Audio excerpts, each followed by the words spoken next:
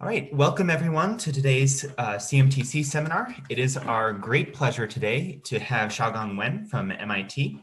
Xiao-Gang probably needs no introduction, but he actually did his PhD in string theory at Princeton, and then switched over to condensed matter at UC Santa Barbara afterwards, and is, of course, now well known for seminal contributions to a wide range of topics in condensed matter, especially in topological phases, the concept of topological order, and enormous contributions to symmetry-protected topological phases, entanglement in condensed matter, a wide range of topics. So today, he's going to talk to us about categorical symmetry, a key to understand gapless states. So thank you very much, Xiao-Gang. Go ahead. Thank you, Danny. Yeah, it's a great pleasure to give a talk here virtually, not in Maryland, right? So today I'm going to talk about categorical symmetry and its application to understand gapless states. So there is a three kind of many-body state. So there are three kind of quantum matter. So first kind is trivial, which means you have an energy gap. So there's no low energy excitation. So such as insulator, superconductor. Because at the low energy below the gap, there's nothing. So therefore, it is trivial. And the next one, which is a little bit more complicated, which we do have a gapless excitation, like in superfluid or the crystal, like a phonon. Okay, but here we only have a finite number of low energy mode. So those are still manageable. So we call them simple. So those are simple case. And the third kind is something like a metal. We say it's complicated. And one may say, okay, the Fermi liquid is very simple. Why you say complicated? Because this Fermi liquid have an infinite number of low energy mode. So that is make it actually very unusual, at least in field theory sense. Okay. So the topology order is a case where we have a trivial state matter because the topology have energy gap. And in the last 30 years, and we have made a lot of progress. So because they are kind of trivial, so now we can have a systematic understanding and even classification of this topology order. Okay. So 30 years ago, the quantum Hall liquid and things like that is strongly correlated insulator are thought to be very complicated. It's a mess. But after 30 years effort, now those kind of things became more clear, have a structures. 30 years ago, we don't dare to work on the gapless system. So now we probably can really answer this big question: how to systematically understand and classify the gapless quantum states. But when you have even number of low energy mode, it's hard. So let's do the simpler one. So let's work on the simple gapless states. So how to understand simple gapless states? Here by simple, I mean there's a finite number of linear mode. So basically some kind of conformal field theory. And there's some hope this kind of simple gapless states probably can be understood systematically. And so here we will try to provide some kind of effort or some kind of a proposal, try to move in that direction. Okay, so we will study a simple gapless state, which is a critical point in the Ising model. So here we consider transverse Ising model, a quantum Ising model. So we have one-dimensional Hamiltonian. We have a ferromagnetic interaction and this external magnetic field. Okay, so there's a spin flip Z2 symmetry in this Ising model. And so we also, in this talk, we also restrict ourselves to the symmetric subhilbert space. So at the moment, it looks like that is unnecessary, and but later we will see this can be important for a technical reason. So there's a two way to view this critical point, which appear at when h equal to j. Okay. The first way is that we start from a symmetric states in a large h limit where the spin are polarized in x direction. Okay.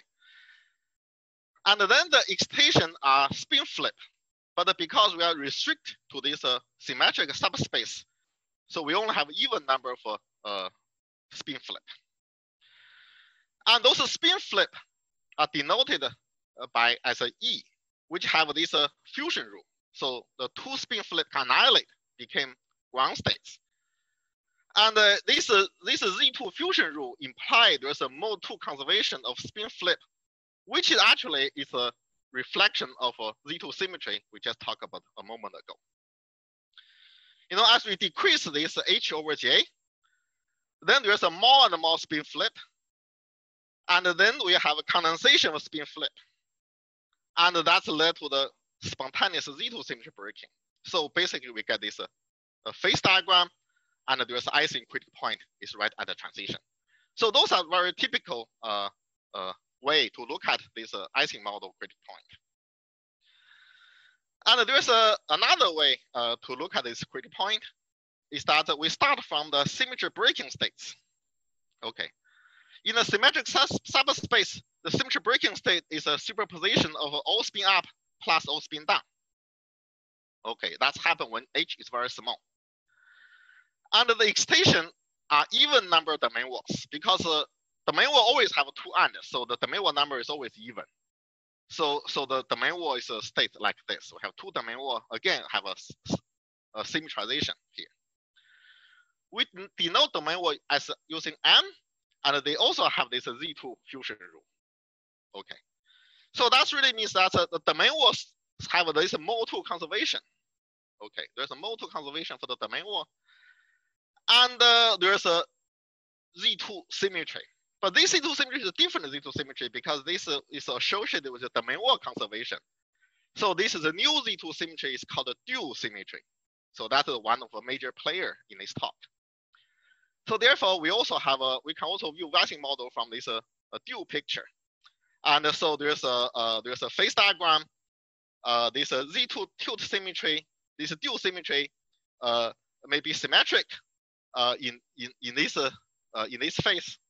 But as we increase this H, then we have a more and more this domain wall excitation being excited, and they will eventually condense, perforate, and condense, and this spontaneously break this dual symmetry. And so we have this diagram for large H. We have a spontaneous breaking phase of the dual symmetry, and this spontaneous breaking of dual symmetry actually happened to restore the original Z2 symmetry. Okay, so that's kind of more or less a standard stuff. So therefore, when you look at the two pictures together, and we see that the critical point really touch this critical point touch this Z2 symmetric phase, also touch this Z2 tilt symmetric phase. So in a sense, this critical point have no spin flip condensation nor domain wall condensation. So in some sense, this critical point would have both Z2 symmetry and Z2 dual symmetry. Okay, so this is a wonderful proposal that the critical point have both symmetry, and this is we try to say this may be a most important character of the critical point. Okay.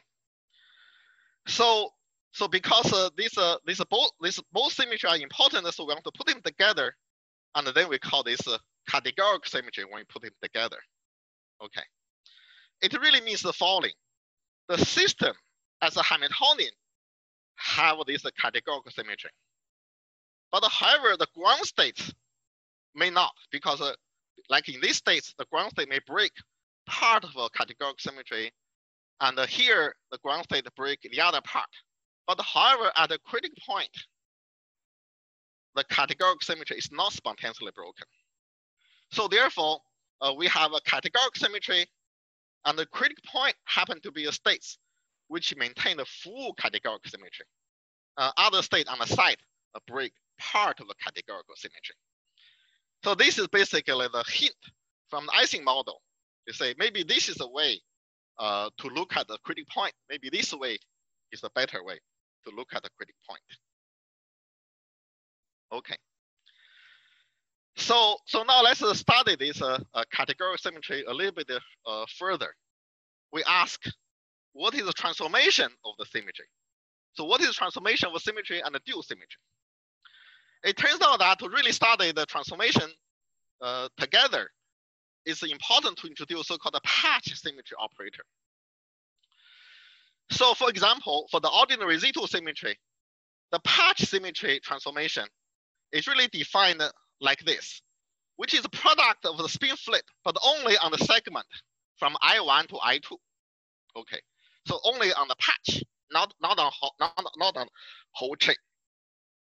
And this is already enough for us. So actually, I think this is a very important and useful concept, because our Hamiltonian is a sum of local operator. And then, so we only need to define what is the symmetric local operator. And the symmetric local operator is defined as the operator which commute with this patch symmetry transformation. But we require that the location of operator is far away from the boundary of the patch operator. Okay. So if operator commute with the patch operator when they are far away from the boundary, then those operators are called the symmetric local operator. And the symmetric Hamiltonian are just sum of the symmetric local operator. Okay. So this way this may be a better way to really define symmetry. So I have a quick question, Xiao-Gang. Yes. So in this whole formalism, when you make it more general, are you going to be assuming that the symmetry has an on-site generator in the model in question always? Yeah, in this case, yeah, I think symmetry have a look is on-site. But for the non-on-site symmetry, I think this is also okay. You can also define the patch. You can also define this way, because we don't care about the boundary. Okay, yeah. So the ambiguities at the boundaries won't matter. Yeah, actually, the patch operator. This is a very good question. The patch operator have a ambiguity as a boundary. You know, you can assign a boundary operator to a patch operator. Yeah, but this do not affect your symmetry. Yeah. And Thanks. We have not studied the patch operator very carefully, very systematically. Your question is really good. You know, actually for non-on-site symmetry, like for anomalous symmetry, the patch operator have some behaviors. Maybe I will mention that in a moment. So at the moment, now let's try to write down the dual symmetry transformation. And the reason we introduce the patch operator is really trying to write down the dual symmetry operator transformation. And in this case, we need to go to this dual representation, and there's duality transformation. We try by using this a dual variable, which is a spin on the link. So in the dual model, the spin live on the link. So we have a duality mapping from the model to the dual model through this, and the dual model have the same form. And in the dual model, clearly we see that there is a Z2 tilde dual symmetry. Okay, and their patch operator is really the product of this is a Z tilde. Okay, and if you look at the duality transformation, you can convince yourself that this is exactly the symmetry associated with the domain war conservation. The Z2 conservation with domain war. Okay, and so there's nothing special, nothing surprising. So everything looks normal. But what is first surprise that the original Z2 symmetry transformation, when you're written in a dual model, became something like that. we already have empty bulk. The bulk is trivial. We only have a boundary operator. So in a sense, in the dual formulation, the original Z2 symmetry is trivial. And that looks strange, but actually it's okay. It really means that in the dual formulation, any local operator in the dual formulation are symmetric under the original Z2 symmetry. So therefore, that's why in the dual formulation, we don't have a constraint to the original Z2 symmetry. And it's a trivial transformation. Okay. So therefore, so that's why we want to introduce the patch operator, because now when we introduce the patch operator, we can really write down two transformations explicitly. You know, one looks non-trivial, the other looks trivial, but actually they both are non-trivial. Okay. So to summarize that, the transversal Ising model have this Z2 symmetry described by this patch operator, and the Z2 dual symmetry, again, is described by this patch operator, which have an empty bulk. Again, it's empty bulk. And in the dual formulation, we have a similar thing. But now the Z2 dual symmetry looks like a non-trivial transformation, but the original Z2 symmetry have empty bulk. Okay. So this is a way to represent both symmetry and the dual symmetry explicitly by using the patch operator. And here I want to make a comment that these two versions of Ising model are equivalent only within this symmetric sub-Hilbert space. Because duality transformation require this symmetric sub-Hilbert space. So basically, that the two models actually are not equivalent. They have a different spectrum. But however, if you limit yourself within the symmetric sub-Hilbert space, then the spectrum of two models in the subspace are exactly match. So there's an exact duality. Okay. And this explicit expression also allow us to see that the patch operator for the dual symmetry actually create a pair of a charge, because Z is a charge creation for this symmetry. So this is a pair of a charge creation, pair of a creation with Z2 charge. And this Z is also the order parameter. So therefore, the patch symmetry operator for the dual symmetry is a pair of order parameter of the original symmetry.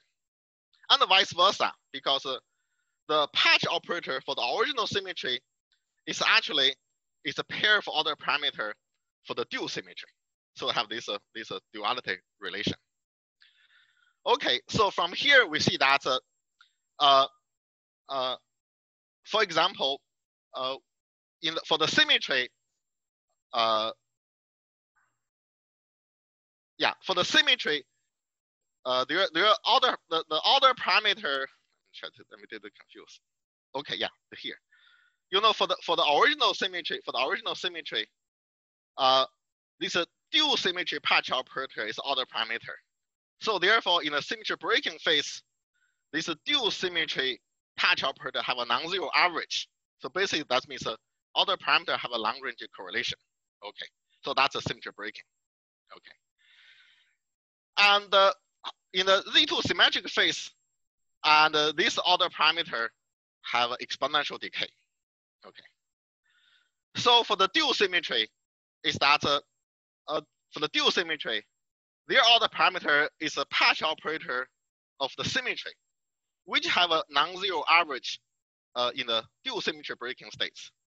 But however, this patch operator have exponential decay average in the dual symmetric phase. So that is a thing.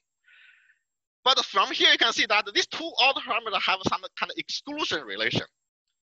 They cannot have a non-zero average simultaneously. So this is something pointed out by Michael Levin.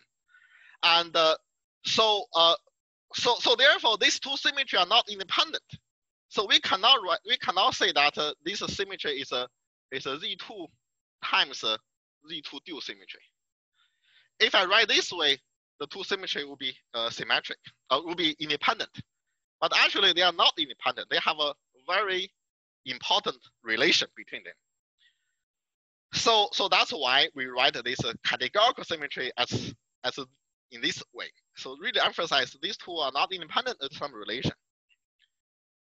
But what is their relation? Their relation can be understood using this symmetry transformation.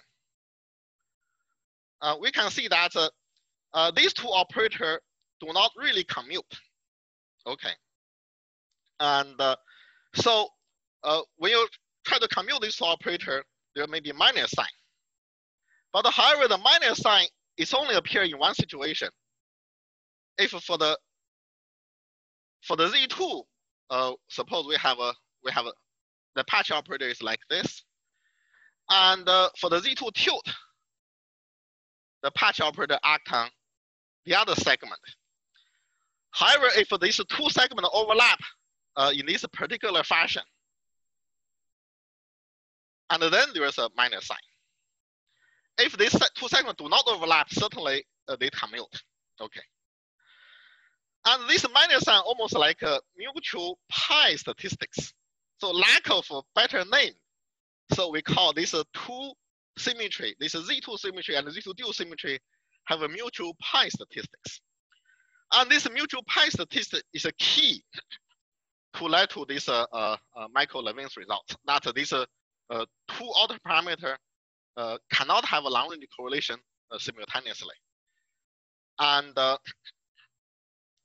also it's really say that it's also have a result that for the gap states, one of the symmetry must be broken. Okay, a gap state must break some of the categorical symmetry. Either it break first Z2 or break Z2 tilt. That's a requirement for the gap state, must spontaneously break some categorical symmetry. So therefore, a state with unbroken categorical symmetry must be gapless. Okay. So again, this provide some more evidence that this categorical symmetry maybe is something nice, something you want to extract to study or to understand or to characterize gapless states. Yeah, the state with unbroken categorical symmetry must be gapless.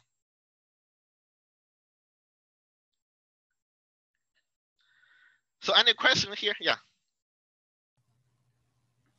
Yeah, I can actually ask one. So to have an unbroken categorical symmetry, this is if the category is modular. You have to there can't be any categorical symmetry. It's a very good question. Okay, and the answer is yes. And today my talk today is kind of physical version of this on this topic. Next week, I'm going to give again virtual Zoom talk hosted by Harvard. Maybe that's a more like a mathematical physical flavor. So maybe more category version of this talk. So indeed,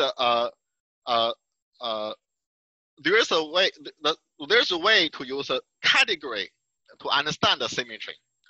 And in this case, the symmetry is correspond to degenerate braid diffusion category. And the categorical symmetry is like a modular one. It's a non-degenerate braid diffusion category. So there's so the degenerate and non-degenerate is very important. The categorical symmetry actually is a modular, is a non-degenerate. So that's also led to these results. Yeah. So this is like a completion. It's like a completion of the symmetry. The symmetry is a degenerate. You can do the modular extension to complete it.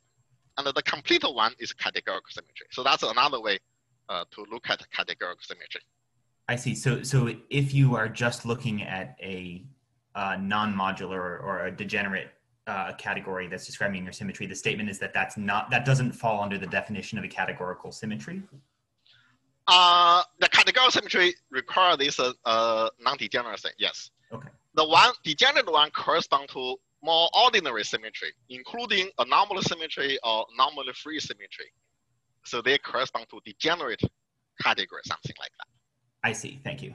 Yeah. So, so here we want to mention that we already mentioned that the categorical symmetry is a somewhat seems is a property of the gapless states we can extract. And here I want to emphasize that the gapless states are very special. Okay. Why is it special? Because the most gapless states we know have a non-interacting excitations. Those gapless excitations are non-interacting. Okay. So that is special. And since almost all gapless states we know have a non-interacting low energy excitation, we are almost want to say, okay, we can say, okay, that's what is a necessary condition for gapless states. It must have a non-interacting low energy excitation, and we know that's maybe too narrow. And the critical point seems to go beyond that. So in the critical point is a more general gapless states, which the low energy excitation do have interaction.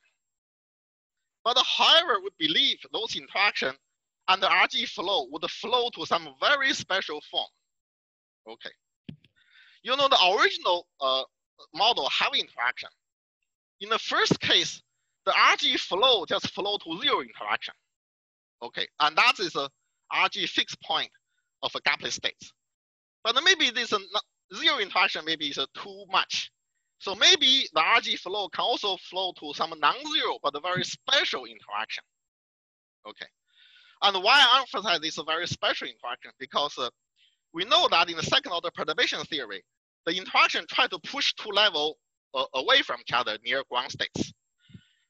And so therefore the interaction in general have a tendency to open up a gap.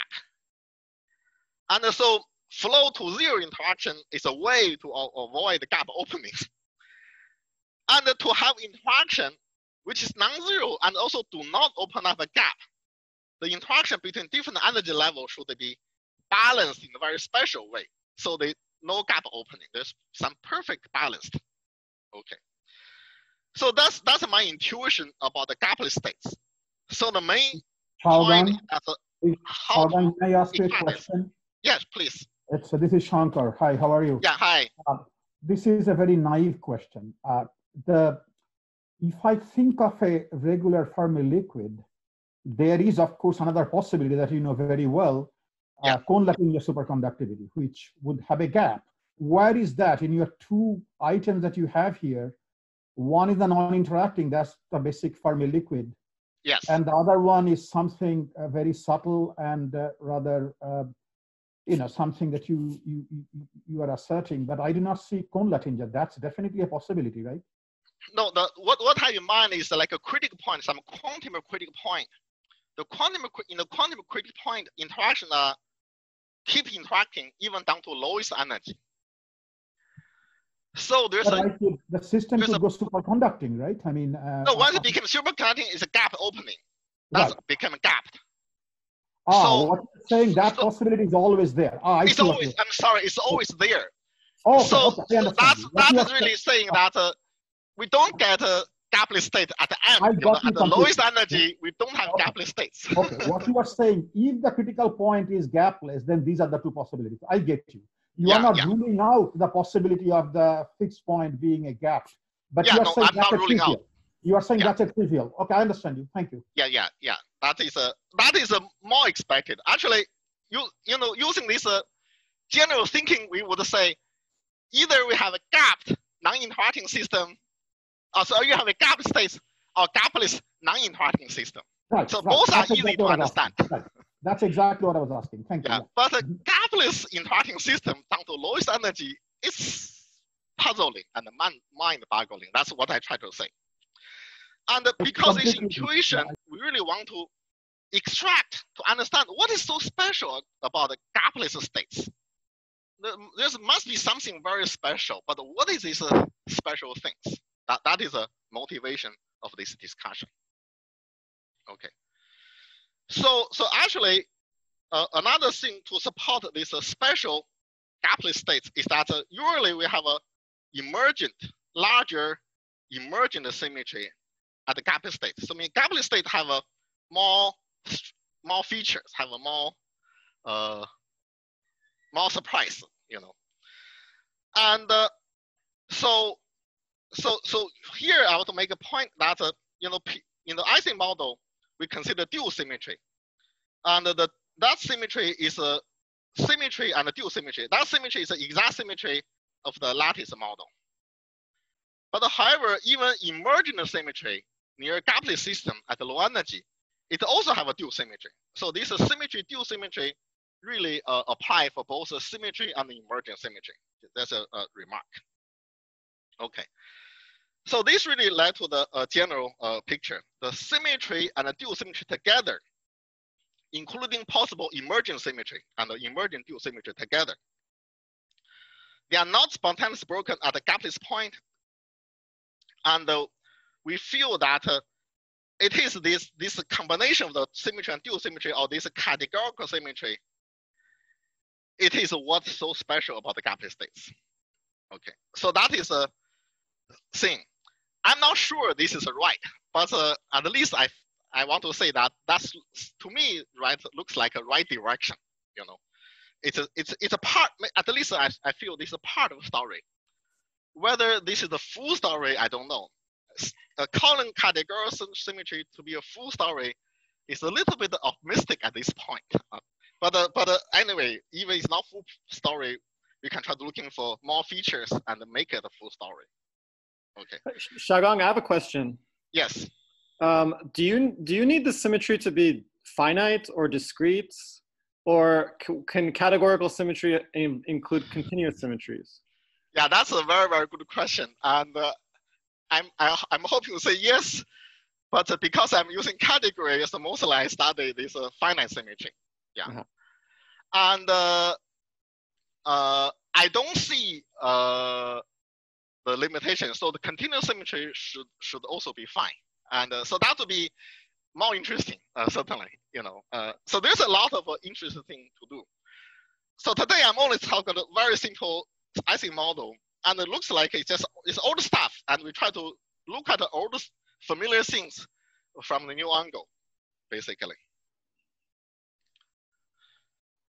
And so because the categorical symmetry is important, so we want to get a deeper understanding of a categorical symmetry. Okay, and this deeper understanding again is kind of surprising. Actually, categorical symmetry live in one higher dimension. Okay, and this remind me this the famous story, this Plato's cave, you know, and the prisoners see the projection all their life, and that is what is reality. Well, that's all they have. But those kind of projection is kind of like a symmetry.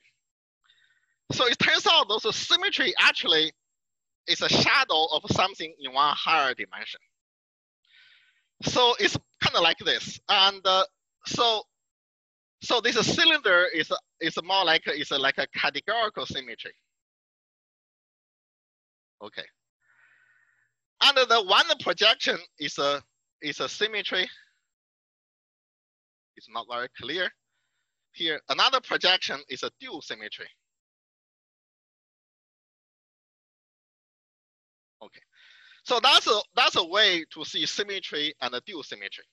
And so actually the symmetry or dual symmetry we talk about is a projection from something one higher dimension.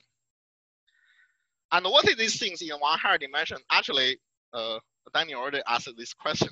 It's actually the modular tensor category, or it's a topological order in one higher dimension.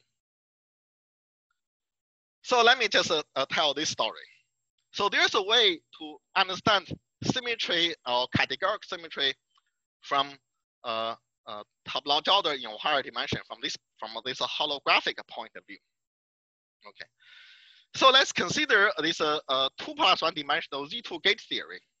Okay, and it have this 4 kind of excitation, which is also called a Torr code. This null excitation or trivial excitation, and a Z2 charge, Z2 vortex or Z2 flux and their bound state, which is a fermion. Okay. It's kind of strange that the Z2 charge, which is a boson, and the Z2 flux is a boson, their bound state became a fermion.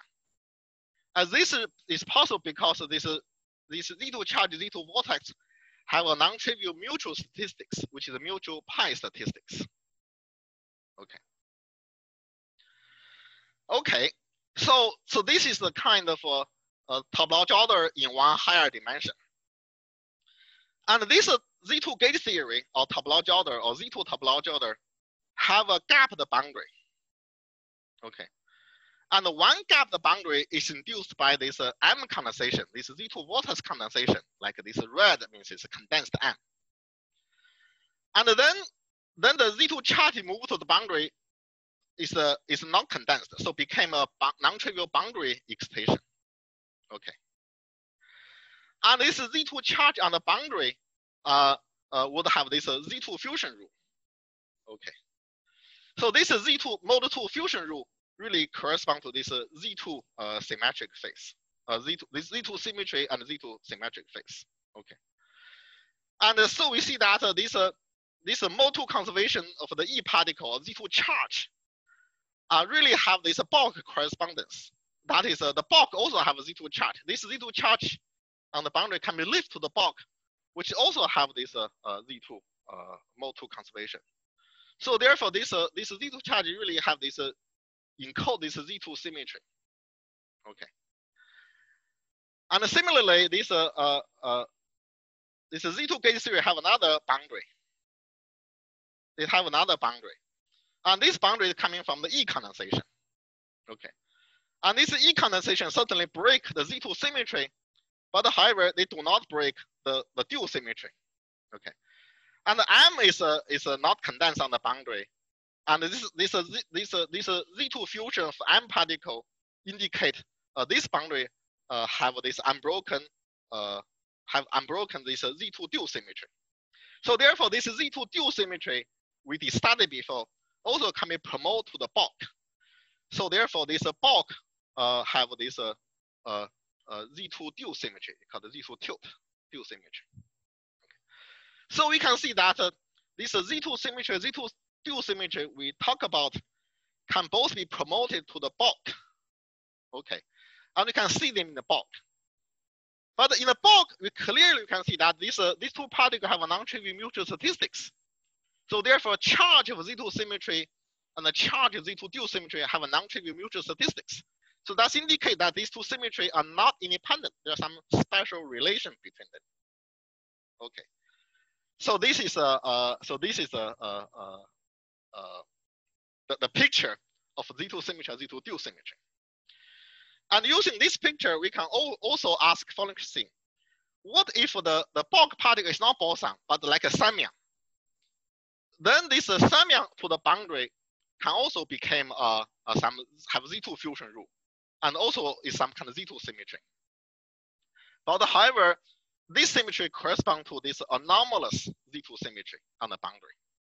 So therefore, anomalous Z2 symmetry, their charge operator when promoted to the bulk have a non-trivial self statistics. Okay. And in some sense, we can also say this Z2 symmetry, this Z2 symmetry times Z2 dual symmetry also anomalous. We can say this symmetry is anomalous because the symmetry charge of a first Z2 and the symmetry charge of second Z2 have a non-trivial mutual statistics. So whenever you have a non-trivial statistics or mutual statistics, then the symmetry is anomalous. So we can also call this two symmetry as an anomalous symmetry. But there are some other consideration. At the moment, I feel this is a bad name, and so we kind of not emphasizing this point. So we don't call Z2 tilt as an anomalous symmetry, but we call them a categorical symmetry. Because categorical symmetry is a more general way to look at the symmetry. In this framework, anomaly just looks like a not so natural way to look and classify symmetry. Okay, so this is a basic picture of of the categorical symmetry is really from the one-dimensional higher. So so in a sense, this categorical symmetry is really just literally equal to topological order in one higher dimension. And this statement is more general than the modular tensor category, because this statement applies to all dimensions. So in higher dimension, the topological order is no longer associated with the modular tensor category. Okay, but it's topological order. So categorical symmetry almost is another name for topological order in one higher dimension. And so it's really this picture really encourages us to look at the symmetry from this point of view, view symmetry as a topological order in one higher dimension. Then under this point of view, then the symmetric states, when you say a system with a symmetry became a system that became a boundary of topological order. Okay, so you can see in physics we study system with a symmetry. So under this new point of view, we say, okay, let's study boundary of a topological order in one higher dimension. This will be equivalent to study system with a certain symmetry. So that is really the point of view we're taking here.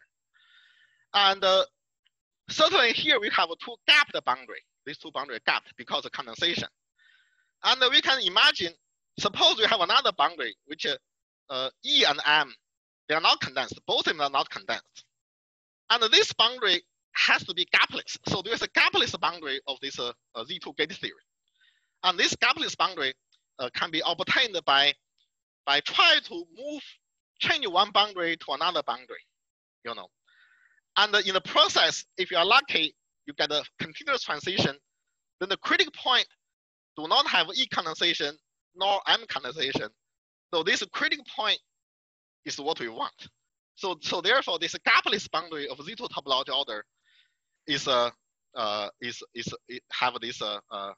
have this full categorical symmetry. Okay. So therefore, this Z2 symmetry breaking critical point is a gapless boundary of a Z2 gate theory in one higher dimension. And this statement actually is generally true. That is, if you replace a group to some other group, so when you have this G symmetry, and the G symmetry breaking critical point correspond to a gapless boundary of a G gate theory in one higher dimension. So this is just another way to look at this, understand the critical point. Okay. So so therefore, under this picture is that this in 1+1D, this kind of Z2 Z2V, Z2 tilt categorical symmetry is really equal to this Z2 gate theory in one higher dimension. Okay. So in general, so this is a general statement. In general, every symmetry have a dual symmetry. So this is just a duality mapping. So every symmetry implies a dual symmetry. Okay. And we denote the dual symmetry in this weird form. Because this dual symmetry in higher dimension can be higher symmetry and etc. And if you put this dual symmetry together, they form a categorical symmetry. So this is one way to understand the categorical symmetry.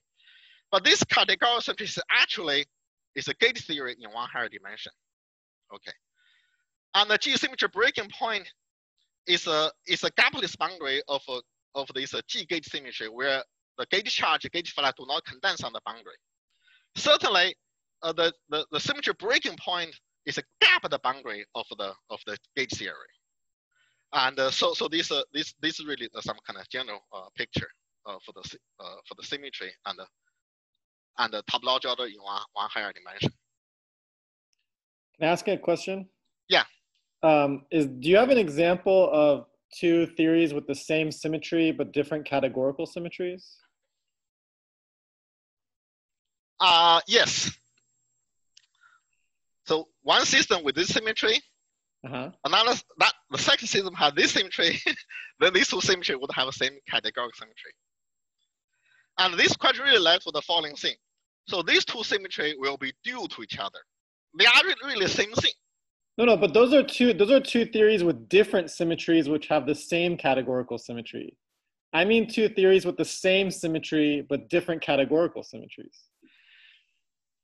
Oh, two theory with the same theory with the same symmetry with different categorical symmetry. No.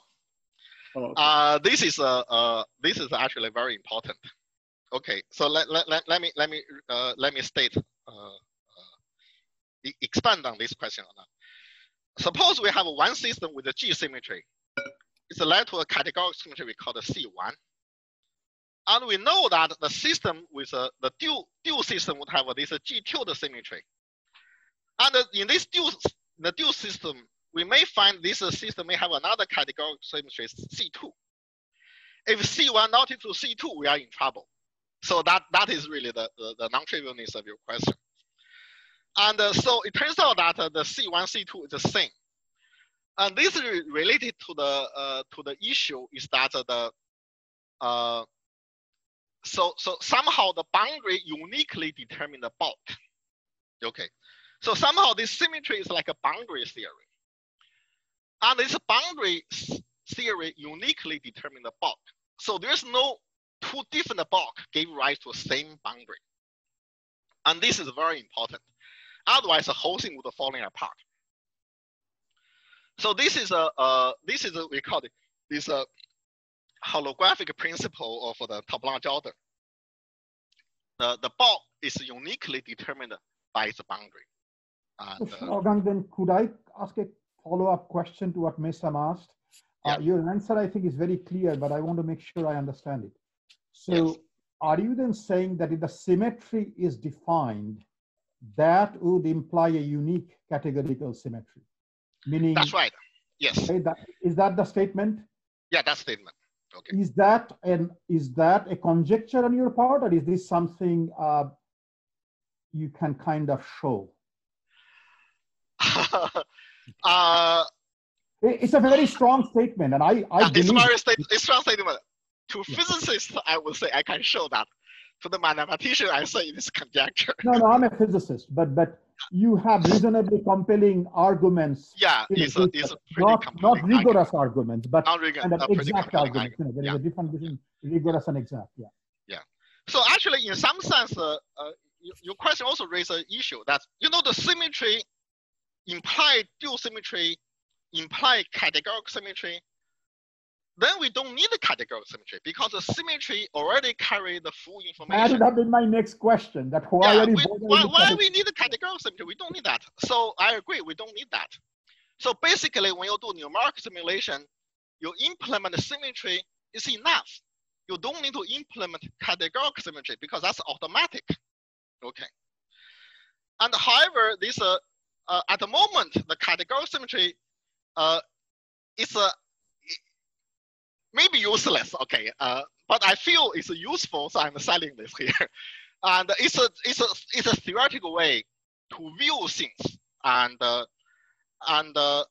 we feel this. I feel using this angle we can see more. Although the symmetry already have all the information, symmetry already have implied all the structure, but we don't see things clearly from that angle. But if you're view things from categorical symmetry angle, this angle is helpful. So at the moment, I would say this theoretically more helpful. Yeah. It's really this picture. It's really this picture. That is the symmetry is a square, dual symmetry is a circle, but actually they are the cylinder.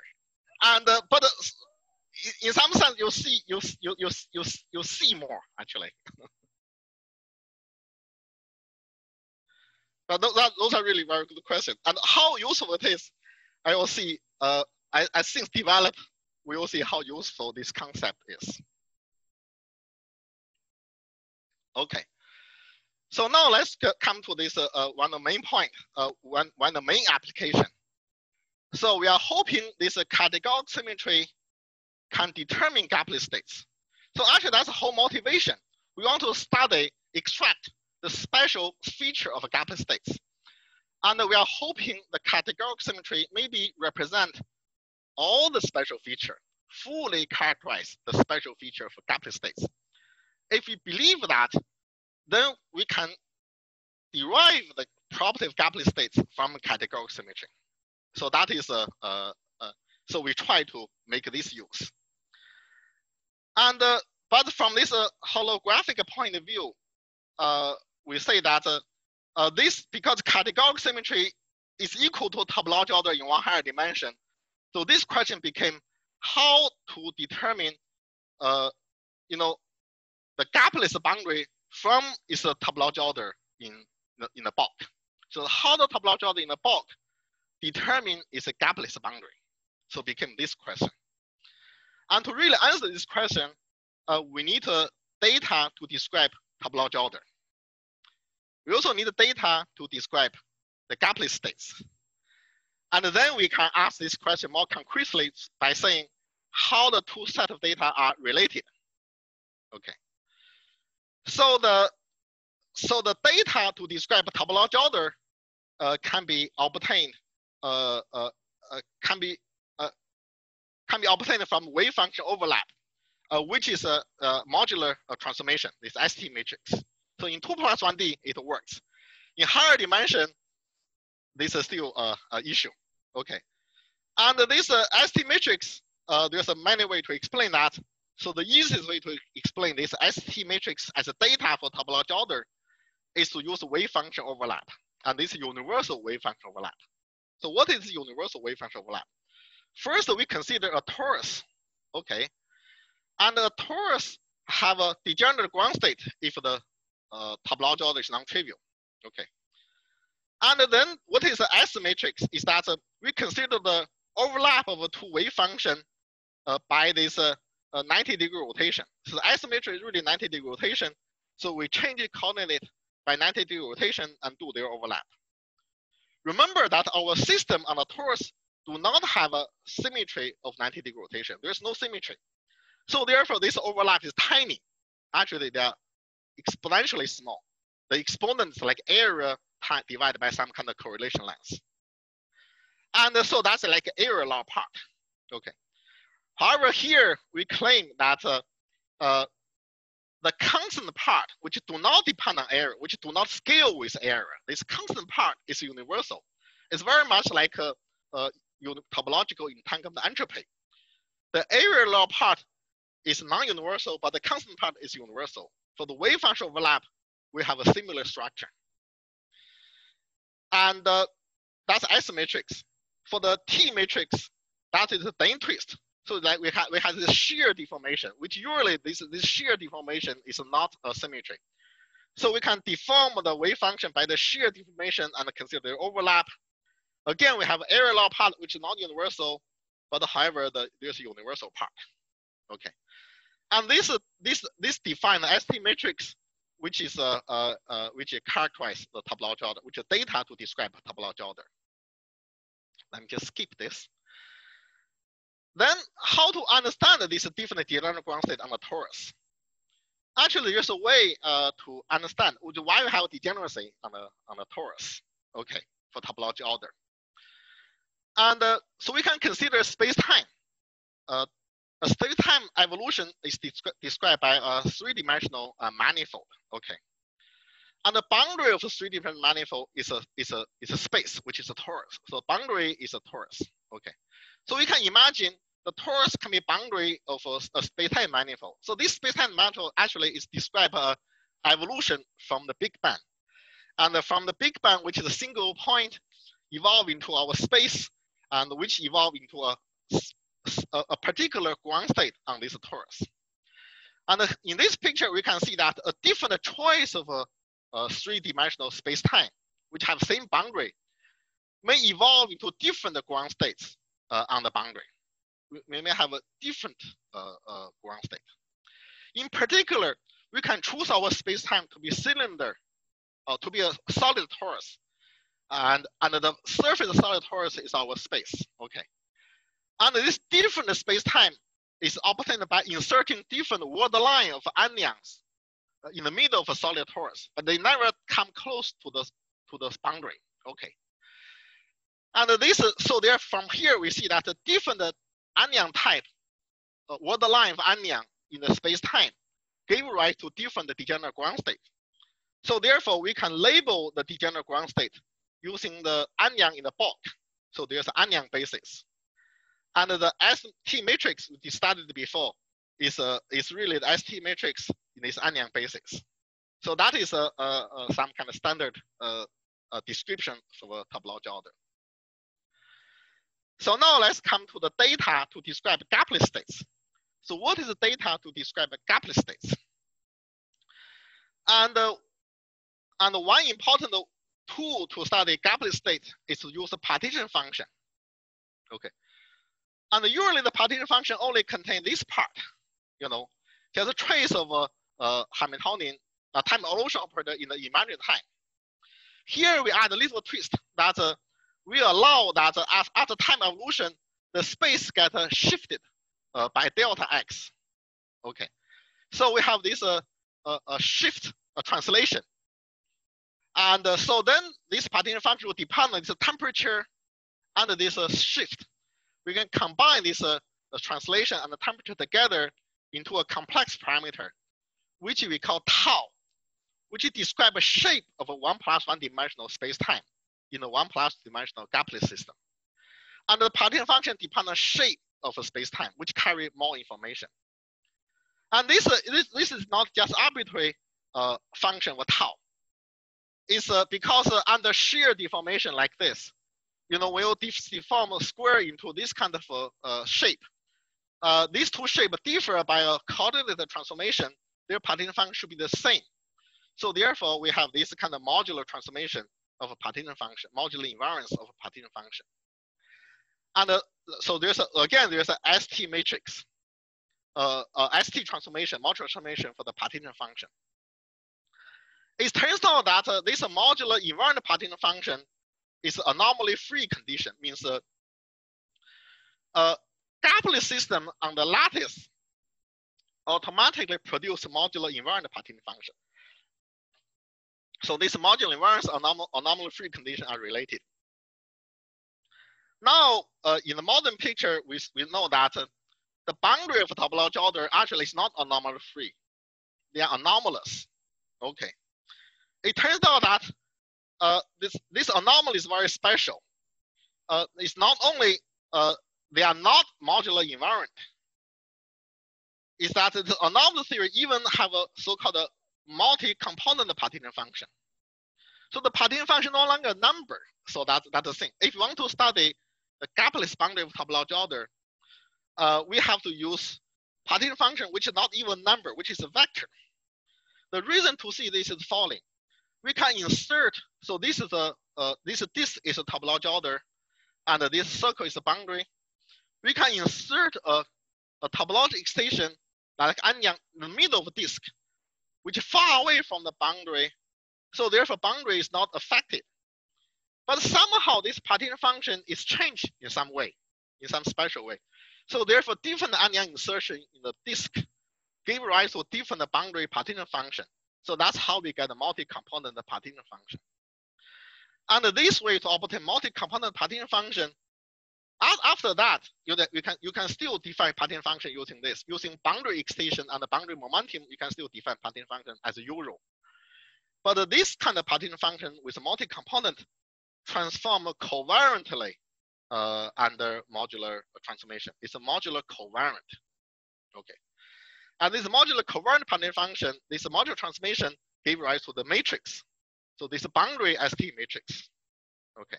So that's the data. This boundary ST matrix is data to characterize gapless states, which have anomaly. Okay. So now you see that we can answer the question. So how the data for topology order and the gapless are related? Well, both are described by ST matrix, and these two ST matrices are equal. So those are so that's the setup. So we can obtain this relation. So for example, for the Z2 topology order or Z2 gate theory, they have 4 types of anyangs. Okay, and there are four ground state degeneracy, and these 4 degenerate ground state transform like this, and this is 4x4 matrix, and this modular transformation. That's for the ground state for the topology order. And similarly, their gapless boundary also have 4-component partition function, okay, associated with anion type. And this 4 partition function should transform accordingly, like using this boundary ST matrix, which happen to be equal to bulk ST matrix. So therefore, the boundary partition function transform under this bulk data, this bulk ST matrix. Okay. So therefore, the key is that we can use this bulk ST matrix and this kind of modular covariance condition to derive this partition function and to determine the boundary gapless boundary. So this is a program. And this program is difficult, but however, in 1+ dimension, it's doable. In higher dimension, we don't know. This is the main bottleneck for higher dimension. Otherwise, this same program works in any dimension. But however, in 1+ dimension, we have this particular property. The partition function in 1+1 dimension have this special decomposition. They can be written as a purely holomorphic function of tau and a purely anti-holomorphic function of tau. And with several of them, the finite number of holomorphic function and a finite number of anti-holomorphic function, and glue them together using some matrix. And this partition function have this general feature, and this holomorphic function is called the conformal character, and which is basically known. We have a big table of conformal character, and then so therefore this condition became very powerful in 1+ dimension. Combined with this conformal character, this form, we can determine the partition function solely from this ST matrix. I believe a similar thing also happen in higher dimension, but the mathematics is not there. We don't have the mathematics of holomorphic function and this decomposition, but I believe something similar is there, but we don't know what is this. And that is the main bottleneck for higher dimension. Sorry, may I ask a question? So, yeah. I mean, if the boundary is not anomalous, this label I, does it tag the different type of critical points that we may have in the boundary? Yes, and so I will come back to this. And certainly from this condition alone, we cannot determine this Z uniquely. We can combine that Z with any anomaly-free partition function. That also will be a solution. So there's an ambiguity here. Okay, but I will come back to this ambiguity later. Yeah, maybe I'll just a few more minutes. I will finish. Yeah, and so that's basically the main idea. So in 1+ dimension, using the ST matrix and the modular covariance, and we can solve this equation. And we find for the Z2 topology order, one boundary, one solution is this solution, using this conformal field theory of Ising character to construct this one. And we can, using this minimum model, construct another solution. And so therefore, there's another gapless boundary. And this boundary have a minimal central charge, is the most stable. It turns out this one don't have do not have this relevant operator, so it's the most stable one. And this one actually turns out they have a relevant operator, is the less stable. So it's kind of multi-critical point with Z2 symmetry. Okay, so the multiple solution is okay, but it's just a multi-critical point. Okay. So, but from this multi-solution and from the question, we can see that actually the categorical do not uniquely determine the gapless boundary, and there's a multiple choice. But here I want to introduce a notion of a maximum categorical symmetry. The reason is following. You know, this solution have a categorical symmetry. This solution have a same categorical symmetry. But actually the second solution have a larger symmetry. Actually, I think this solution have a S3 symmetry, actually. Emergent S3 symmetry. If I remember correctly, this have emergent S3 symmetry. And or maybe something like that. And so it have a larger, they have emergent symmetry. So therefore, although these two model both have a same categorical symmetry as an exact symmetry, but they have different emergent symmetry. They have different emergent categorical symmetry. So maybe this emergent categorical symmetry is a key.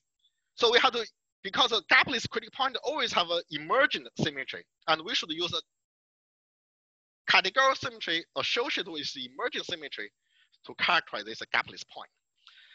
And this maximum emergent symmetry would give us this maximum categorical symmetry. Okay. And as an example for this, we notice that for this kind of categorical symmetry, they are described by this Z2 topology order in the bulk. But we have this EM particle. We have EM exchange. Okay. It turns out that the Ising model, Ising critical point, where E and M do not condense, have this EM exchange symmetry as emergent symmetry. Because if one of them condense, certainly this EM exchange symmetry would be spontaneously broken. But if none of them condense, this EM exchange symmetry will be preserved at the boundary. So actually, this solution is not, this Z2 categorical symmetry is not maximum categorical symmetry. We should include EM exchange. Once you include EM exchange categorical symmetry, then the categorical symmetry, including EM exchange, will be the double Ising topology order in one higher dimension. Remember, the categorical symmetry is a topology order in one higher dimension. Oh no, there's a double. It's a B there. So it's really so we have this double Ising model. The double Ising model categorical symmetry actually is a maximum categorical symmetry for this solution. Okay, and in this case, the boundary, the gapless boundary would have a 9-component partition function. It's labeled by H prime. H prime have 3 choice, and so therefore this very simple form of a partition function is a gapless boundary with a maximum categorical symmetry. Okay, so therefore the real proposal is that this emergent maximum categorical symmetry may be fully characterized the simple gapless state. Simple means conformal field theory with linear dispersion relation and a finite number of modes, and hopefully uniquely determine those gapless states. So this is the proposal. Maybe we're missing something, and but I feel that this emergent categorical symmetry is an important part of data to carry through this program. Okay. Yeah, I think I should really stop here. Thank you very much. All right, thank you very much for an excellent talk, Xiao-Gang. Yeah. And so let's open up the floor to any more questions.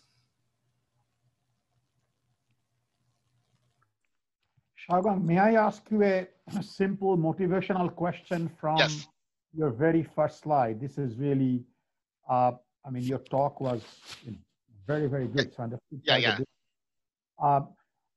the point is that you motivated us by talking about Fermi liquid. Okay. I mean, you did not use the word Fermi liquid, but that, of course, is your item number 3. Okay, you do have Fermi liquid. And, and I think of myself as having done Fermi liquids all my life. Many hundreds of papers on Fermi liquid. Something I believe I understand. Walter Kohn told me that he feels exactly the same way. That Fermi liquid is some, it's a problem where you ask me to calculate anything, I can calculate the property. You ask me to calculate anything, I can calculate it. Of course, I'll do perturbation theory or some other well-defined technique, but they seem to work. And they give you experimentally measurable properties. And it's one of the few areas in condensed matter physics. Only other subject that's better than Fermi liquids in terms of our predictive power is quantum electrodynamics, where we lucked out because the perturbation is very. So why should I worry about all the things you're telling me? Of course, I know why one should, but I'm just trying to be dramatic to challenge you. Okay? Thank you very much. I can predict everything almost. Yeah, okay, so thank you very much. Why should I worry about your categorical symmetry? Yeah, since I'm not a mathematician, right? Yeah, sure. Let me answer. This is a very good question. I should answer this. Let's start from the first one, the trivial one. Well, we don't need to worry about that because I have energy gap. So there's nothing at the low energy. So we don't worry about that. Now let's go to simple one. Simple one indeed have a low energy excitation. And why should I worry about the categorical symmetry for this one? And the answer is no, we don't need to worry about that because those low energy excitation are non-interacting, like in superfluid, in the crystal, the low energy mode, like a density wave, the phonons, they don't interact. Then we don't need all this fancy stuff. We can, as you said, we can compute everything. Just like Fermi liquid, we can compute all the property of superfluid, all the property of a phonon crystal, you know, everything. And we don't need the categorical symmetry. But however, in this simple case, we already have a motivation. That is at the quantum critical point, we have some kind of a gapless system, which are simple, but not simple in the sense of excitation are non-interacting. They are simple in the sense their heat capacity are finite. There are finite number of low energy mode as reflected by heat capacity. But those low energy modes are interacting. They never non-interacting. So this is a problem. Then we don't know how to understand those gapless system. Basically, we can this under the gapless system without quasi-particle. So this is the main thing. The gapless system without quasi-particle, this is hard. And so the categorical symmetry is designed for the second one. And the third one, we also have two situations. The gapless states with the quasi-particle, which is Fermi liquid, then we don't need anything fancy. However, we don't know, actually, this we don't know. Do we have a metallic states with an infinite number mode, but the gapless mode have infinite number mode, but they are no quasi-particle? You know, there are people, there's a lot of study to say this thing may exist, but they may not exist.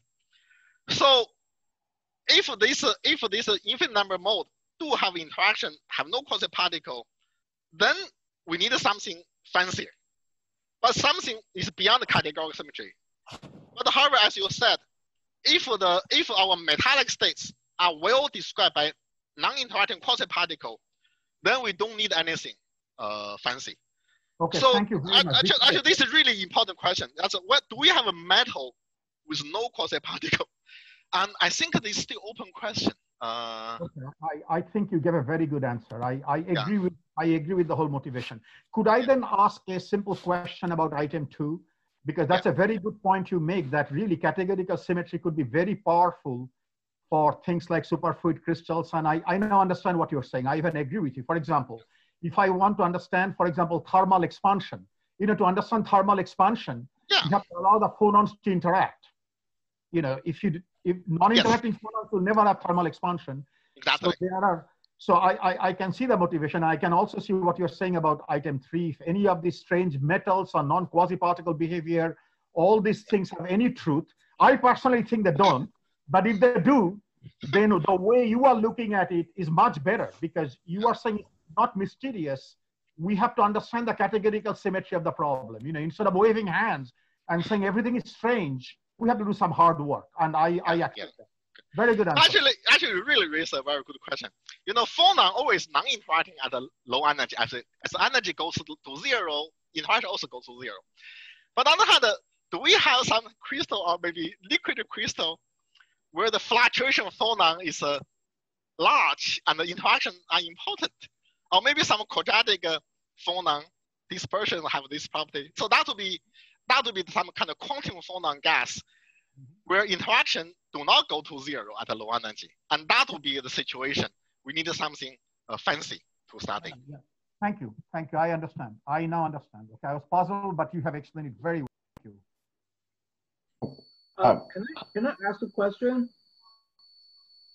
Hello? Yeah, please. Okay. Yeah, right. So back to the metal case. So why did you say it's still open question whether there can be a metal without a quasi-particle? I thought at least we have a. Yeah, maybe. I'm not familiar with this. Probably it's not open. Maybe there's an example. And probably, let me put it this way. I'm hoping the critical point of a metal without quasi-particle is the one with a finite number of relevant operator. I did not really follow this, but I don't know whether these have been shown or not. Maybe you should. Say again. Finite what? Can you say that again? Finite number of relevant operator. I believe if you allow infinite number of relevant operators, such state exists.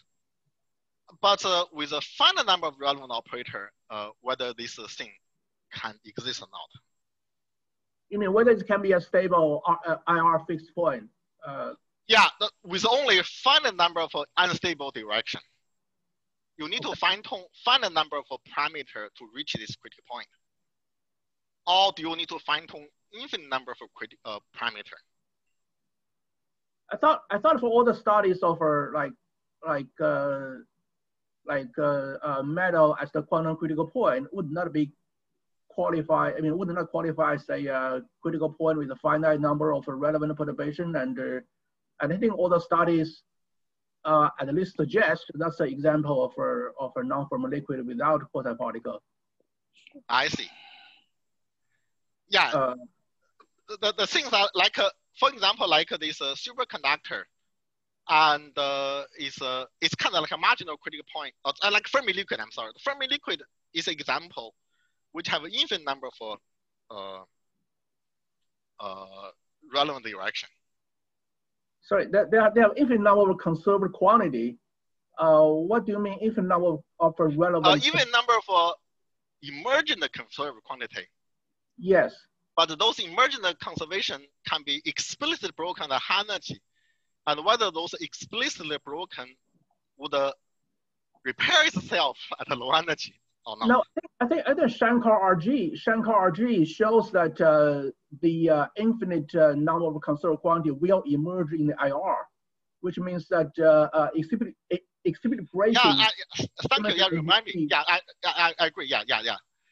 I think now I see. I remember this. You need to break central reflection symmetry. With the central reflection symmetry, there's always a superconducting instability. But if you break central reflection symmetry, the Fermi liquid critical point probably is stable against the weak interaction. Yeah, and also have another maybe question, maybe comment. So right now it seems like once we have a spontaneous symmetry breaking of this categorical symmetry, the system is no longer necessarily have a spontaneous symmetry breaking. So that's actually a stark contrast with the ordinary spontaneous symmetry breaking, though.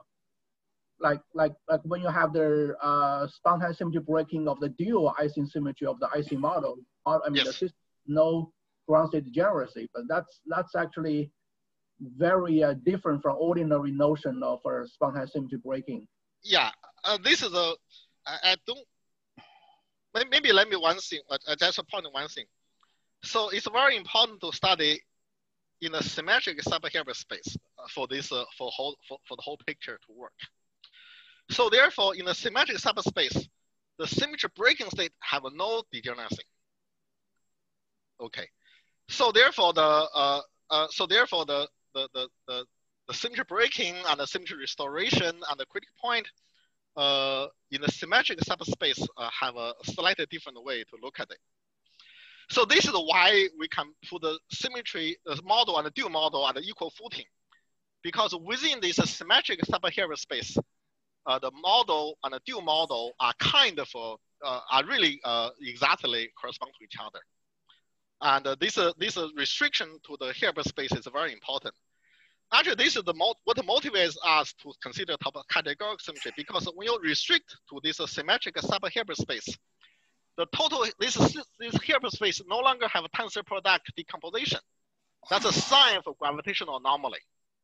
So the idea is that this symmetry restriction of Hilbert space is a breaking of a tensor product decomposition.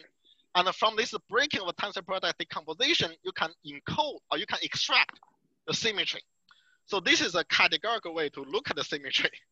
And so basically, what I talk about today is using this kind of picture. So therefore, this restriction is pretty important. Yeah, okay, thank you. Yeah, thanks. Xiao-Gang, may I ask you a question? Sure. Yeah, first, I have a comment. Okay. You mentioned the possibility of interacting phonons. I think, yeah, I know an example, although I'm not an expert on it. Namely, the solid hydrogen, or possibly solid helium under pressure. Oh, I see. Okay. They become, yeah. So in the usual literature, they claim that phonons in those cases are the so-called nonlinear phonons. I think nonlinear phonons just means what you guessed, that's the interacting phonons. Oh, right? okay, okay. Yeah. So yeah, that'd be interesting. Yeah, that would be another example of gapless system with interaction, no quasi-particle. Right. Maybe yeah. The structure if there's a continuous structure transition like in a liquid crystal, you may have this situation. Okay. Yeah. Good. Another one is a question. So I feel that your what do you call it as the categorical symmetry, at least in the 2+1 dimensional case or 1+1 dimensional case, yes, are related to the so-called quantum double or the center of the category. Yes. Is that right? Yeah. So that's what right. will be the exact statement using quantum double or the center of the category? It's this. In general, the symmetry are described by their representation. Okay. Right. In any dimension, let's say in any dimension, the symmetry charge are representation of symmetry. That's a point particle. Okay. And then there's a categorical way to describe a symmetry. Let's say this symmetry charge form a representation category, which actually is a higher category in higher dimension. Okay. So there's some kind of representation category of symmetry representation, which is really describe a symmetry. Then the center of this category, we call the symmetric fusion category, will be the one higher dimensional Brady fusion category, and that will be the categorical symmetry for this symmetry. So therefore, the whole thing can be formulated using the category language. Okay. Then do we know some example? I mean, concrete example which realize these categorical things. Yeah, for the finite symmetry, this Ising model I studied can be directly generalized to higher dimension.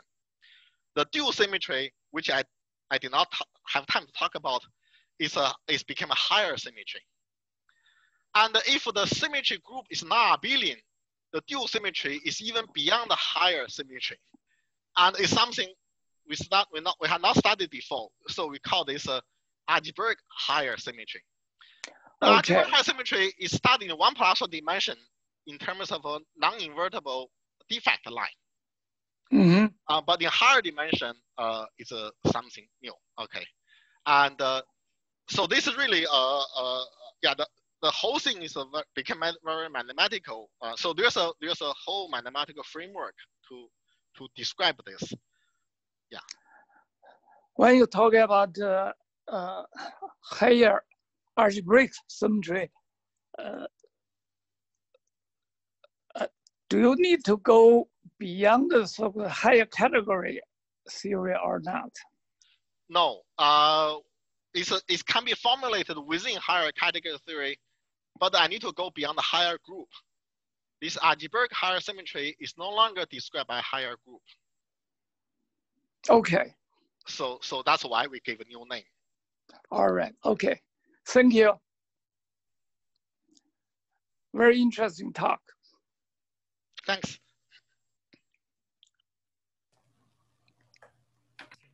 Could I actually ask a question? Yeah. Does this categorical symmetry, is it useful for, or does it distinguish gapless phases from critical points? Yes, and so maybe let me tell one example, which is I don't have time to talk. And there's a well-known example where the Z2 gate theory, or there's a Z2 topology order here, and it can have a phase transition go into this trivial phase. But this transition can go through the Higgs condensation. The Z2 gate theory is a 3 + 1 dimensional Z2 gate theory. Through Higgs condensation, you can go to trivial phase. Or through the flux loop condensation, you can also go to the trivial phase. So there's an issue that like these two transitions, Higgs transition or flux condensation or confined transition, are they the same transition point? And we know that the flux condensation usually is first order. But however, if we fine tune it to make it a second order transition, do we get the same critical point or not? The answer is no. Because this Higgs transition have this kind of categorical symmetry, and the flux condensation, if there's a critical point, will have a different categorical symmetry. And so therefore, if this confined transition we make this into continuous one, we will have a new critical point than the Higgs transition. The Higgs transition is a usual Z2 symmetry breaking transition critical point. So this critical point is the same as a Ising class, 3D Ising, 4D Ising class. But this one is a new class if we make it a continuous. So that's one application, I would say. Yeah, we need to find a more non-trivial application like this. Sorry, where is the gapless phase here? This is distinguishing two different critical points. Yeah, there's two different critical points. One from confinement, another from a Higgs condensation.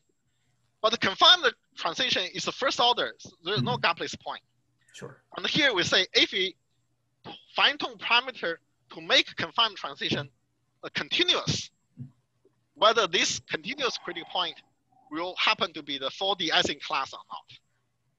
I see. I guess the answer is no, it's not 4D Ising class. I see. I guess the question maybe I can ask is, if I were to look at something like a Ludinger liquid or in 3+1 dimensions U1 gauge theory, does categorical symmetry give any additional or useful perspective on why those phases are gapless? Oh, in some sense, yes. And so that really means if the phase has to be gapless, that means the bulk topology order depends on no gapless no gapped boundary. Right. And actually, one thing is I think for this double Samian topology order would have a similar thing, that the double Samian topology order do not admit gapped boundary. Am I right? Yeah.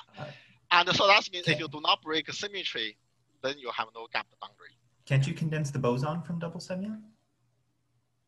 Oh yeah, there's a boson there. Okay, yeah, there's one gapped boundary. There's no other gapped boundary. Right. Let me put it this way. Right.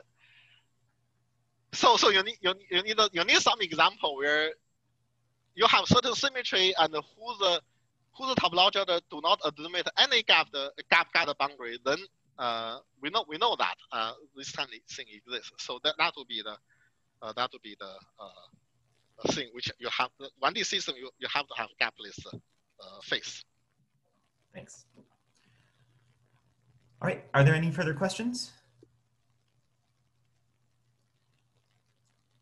If not, let's thank Xiao-Gang again for an excellent talk. Thank you. Yeah, there's many questions. Yeah, Very good talk. Thank you. Yeah. Thank you.